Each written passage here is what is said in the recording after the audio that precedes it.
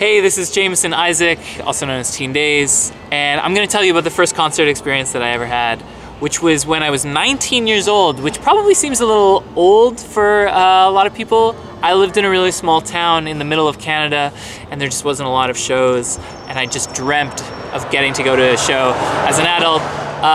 So when I went to college, I found myself in a town that had a lot of hardcore shows, a lot of punk and DIY, acts and tours coming through, and I saw a Canadian, kind of a legendary Canadian hardcore band at this point called Alexis on Fire, and the talk was like, they have the craziest mosh pit of any show that you've ever been to, and it was wild. As a kid that had never really gone to shows, I hung out at the back of the room and just sort of took all of the energy in, but it was incredible. The energy of the live show that I experienced there was, I mean, it's like nothing that I had ever experienced before. The older that I got, the more sort of exposure that I had to different types of music, and the first kind of electronic music show that I went to was a